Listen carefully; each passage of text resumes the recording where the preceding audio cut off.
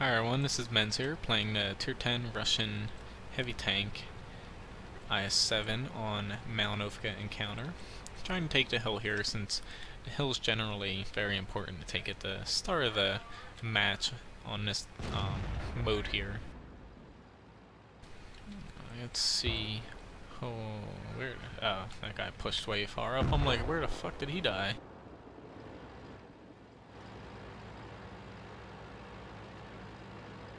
Hopefully we can surprise this guy.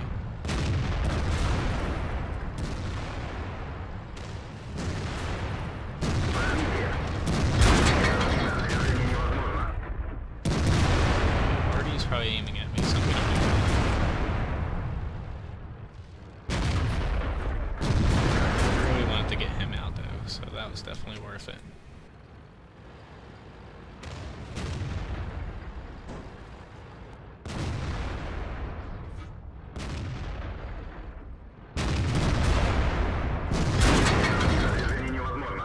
Crap, that was a good shot. Why did I shoot him there?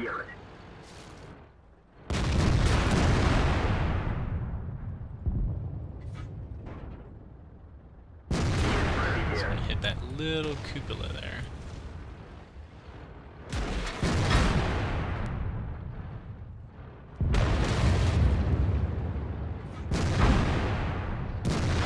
This side turret's weak.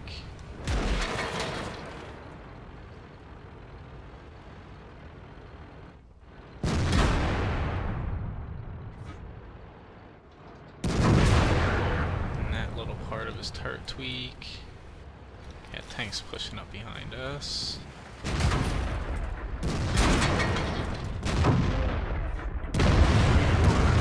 Untracked. No, untrack me.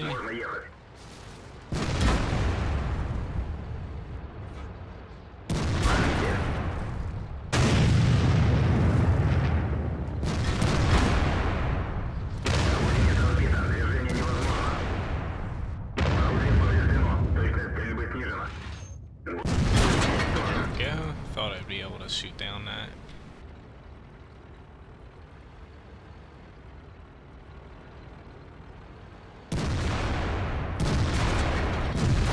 PCR. I knew I had a premium round loaded, so I knew I could go through his upper glacis. But I would say that that definitely worked out in my favor there. 5 kills.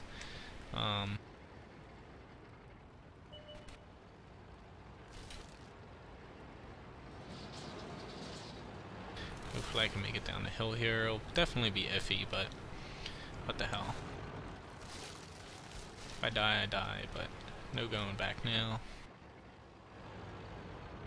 I have to make it to the church or else I'm not gonna survive too long against this Artie. So, yeah, I know that I can make it down here. Just wanna keep on moving. Holy shit, that was a pretty good shot on his part.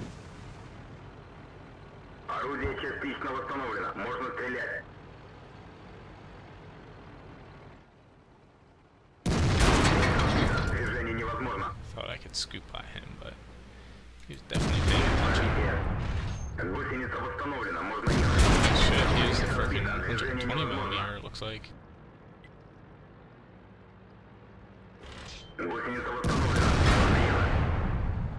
And it's definitely not the big gun on him. Wait for him to fire.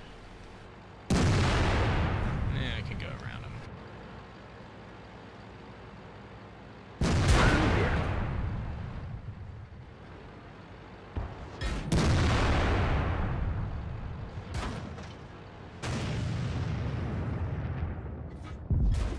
Oh crap. Oh well, I don't need Top Gun. That reload just was a little bit too long to be able to shoot him.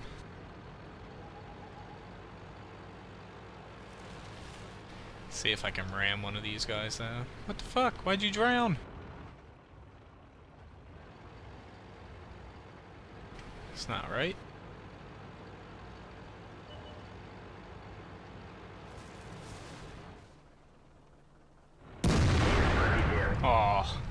Really? Close, but what the hell. Pretty good match either way. That was kind of stupid that both of them tried to drown, or did drown themselves, and I left a few HP on him. But overall, pretty good fight in my opinion.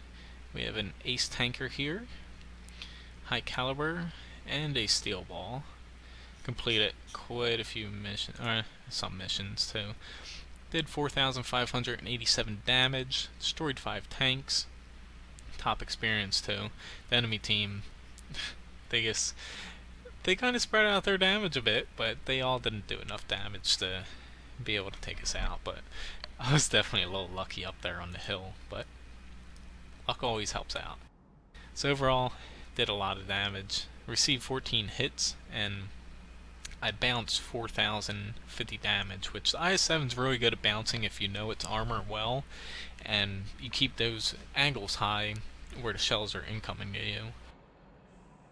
So overall, I also spotted for just under 3,000 damage. I spotted for 2,938, which definitely is freaking great. When you combine the two, it's over 7,000 combined damage.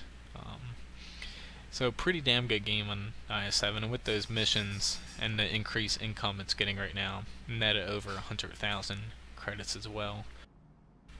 But the trick to the IS-7, there is a weak spot guide on my website for it, watkguru.com.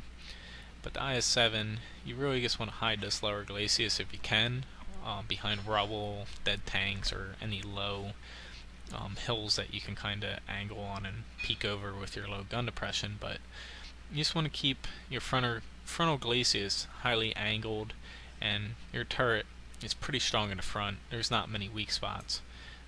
The weak parts of it, these aren't actually modeled. If people hit these little rings back here, or this very thin strip here, that's the only real weak part. So if you keep your angles high, then you're going to bounce a ton of damage, like I did. And IS-7, while it's not mobile as its top speed indicates, it's just mobile enough that, especially going downhill, it's pretty decent. But if you're turning left and right from standstill or climbing up a hill, then you notice that it's pretty sluggish with its track resistance. But overall, really good tank in my opinion, especially for public matches. And thanks for watching my video. Please subscribe to my YouTube channel and check out my website, wotguru.com.